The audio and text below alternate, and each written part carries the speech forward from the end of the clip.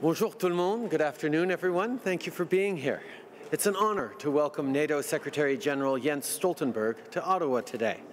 Jens visited Canada's East Coast recently for the Halifax International Security Forum, accepting the Halifax Builder Award on behalf of NATO for the organization's work to strengthen cooperation amongst democracies. In accepting the award, he said of NATO allies, "In good times, we enjoy each other's company, and in bad times, we come to each other's aid," which I thought was a pretty apt way of characterizing our relationship. Allies, yes, but also friends. It was on this day in 1949 that representatives of 12 allies, including Canada's Lester B. Pearson, came together in Washington to sign the treaty that created the North Atlantic Treaty Organization. So the significance of today, April 4th, is not lost on me, and it's been my absolute privilege to meet with Jens today on Parliament Hill. Cet après-midi, nous nous sommes entretenus sur le rôle que joue le Canada au sein de l'OTAN et de son engagement de longue date auprès de cette alliance importante. Nous avons également discuté de la façon dont l'OTAN s'adapte aux défis d'aujourd'hui en matière de sécurité, y compris du besoin de faire avancer le programme sur les femmes, la paix et la sécurité. Et comme nos partenaires le savent, le Canada répondra toujours à l'appel de l'Alliance. Aujourd'hui, le Canada lance une campagne médiatique intitulée « Nous sommes l'OTAN » et ajoute sa voix à celle de nos alliés qui ont lancé des campagnes semblables au cours de la dernière année. Cette nouvelle initiative a pour but de montrer aux Canadiens ce que fait le Canada pour l'Alliance et ce que fait l'OTAN pour la sécurité de notre pays. Recent political instability, civil unrest, and threats to democracy remind us of why NATO matters in the 21st century. Not only is Canada an unwavering member of this alliance, we are also active, from our leadership in NATO's multinational battle group in Latvia and helping patrol the skies in the North Atlantic in Iceland, to partnering in Iraq to help build local capacity and denouncing Russian aggression in all its forms. Working in unison to promote peace and security, member nations know that we are indeed stronger together. We share much more than an ocean. We share a vision of what our world can and should be, a place of cooperation and mutual respect. The rule of law, democracy, security. These are principles worth fighting for. Notre partenariat transatlantique nous tiendra toujours côte à côte pour défendre ce qui compte. Je suis impatient de me rendre à Bruxelles en juillet prochain pour participer au sommet de l'OTAN de 2018. Encore une fois, c'est un honneur de recevoir le secrétaire général aujourd'hui à Ottawa et je vais maintenant lui céder la parole avant de passer aux questions. Je vous remercie. Jens.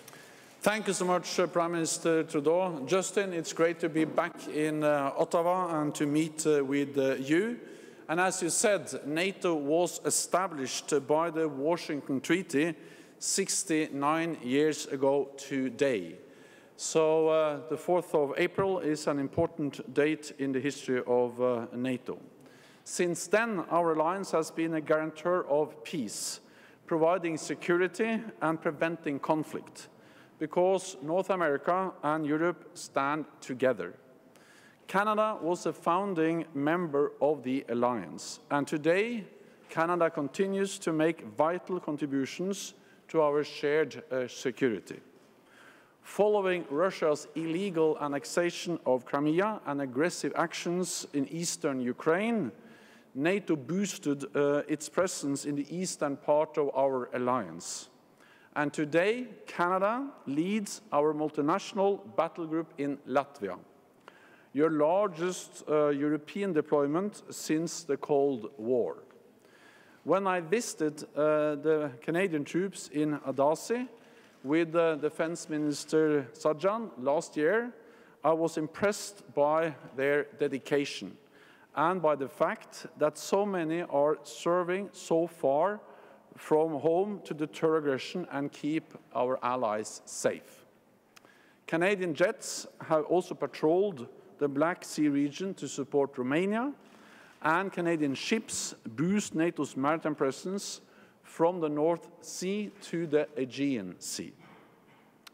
I also warmly welcome the Canadian decision to rejoin our AWACS program. We have flown these surveillance aircraft on NATO missions for more than 30 years, and today we use them to support the global coalition to defeat Daesh. Canada also makes important contributions to NATO partners. Your support for Ukraine helps boost its resilience. You are making a major financial contribution to the Afghan National Army Trust Fund. And just last month, I saw how your trainers help Iraqi officers and soldiers in keeping their country safe. Justin, both of us agree that gender equality is not just the right thing to do, it is also the smart thing to do. So I also appreciate Canada's work to keep gender issues high on the NATO agenda, and I'm working closely with Claire Hutchinson from Nova Scotia, my new Special Representative for Women, Peace and Security. And let me also commend Canada for investing more in defense. After years of decline, defense spending now is increasing, and I welcome your government's commitment to make further increases. Today, we had an excellent discussion on how to prepare for the upcoming summit in NATO and how to continue the adaptation of the alliance. Over the past few years, the world has become more unstable and more unpredictable, and NATO has responded with determination. At the summit in July, we will take the next steps to further strengthen our deterrence and defense, project stability and fight terrorism beyond our borders, and modernize our alliance for the challenges of the 21st century. Canada's contributions to the transatlantic bond and to international security remain essential, just as they have been since NATO was founded on this day in 1949. So once again, thank you so much, Justin, for hosting me and my delegation and for excellent discussions today.